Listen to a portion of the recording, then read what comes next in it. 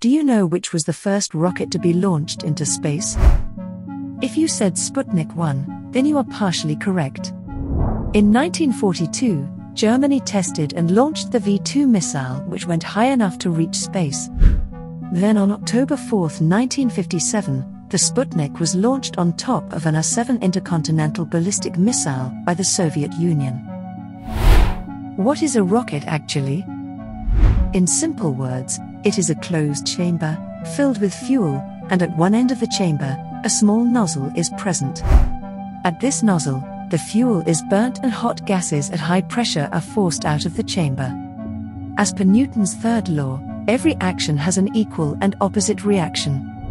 Thus the chamber, or let's rather call it the rocket, moves in the opposite direction of the forced out gases. You see, a car has to move on the surface of the Earth. Thus it does not have to overcome the forces of Earth's gravity. On the other hand, rockets for the most part of their journey have to move vertically to reach space.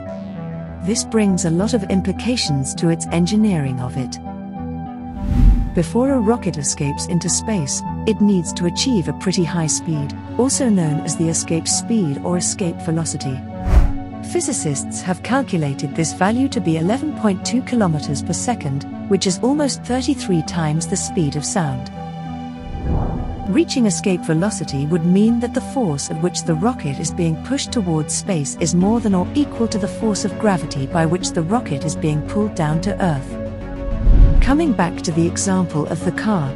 A car would need less fuel to travel a distance on the surface of the Earth, whereas a rocket would require fuel of weight more than the weight of the rocket components themselves. Modern-day rockets are almost 85% fuel and 15% payload and launch vehicle structures. Gravity is not the only force pulling the rocket towards its annihilation on the ground.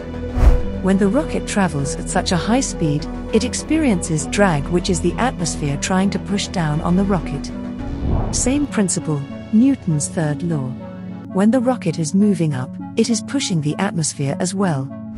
The particles in the atmosphere apply an equal and opposite force. Let us know in the comments if you thought of this. The cost of launching a rocket into space is a pretty huge amount. Scientists found out that the speed of rotation of the Earth is pretty high at the equator.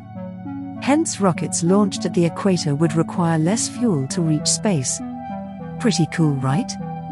This is better described in our video on how does a space launch happen, so now you know what it takes to overcome the forces of gravity.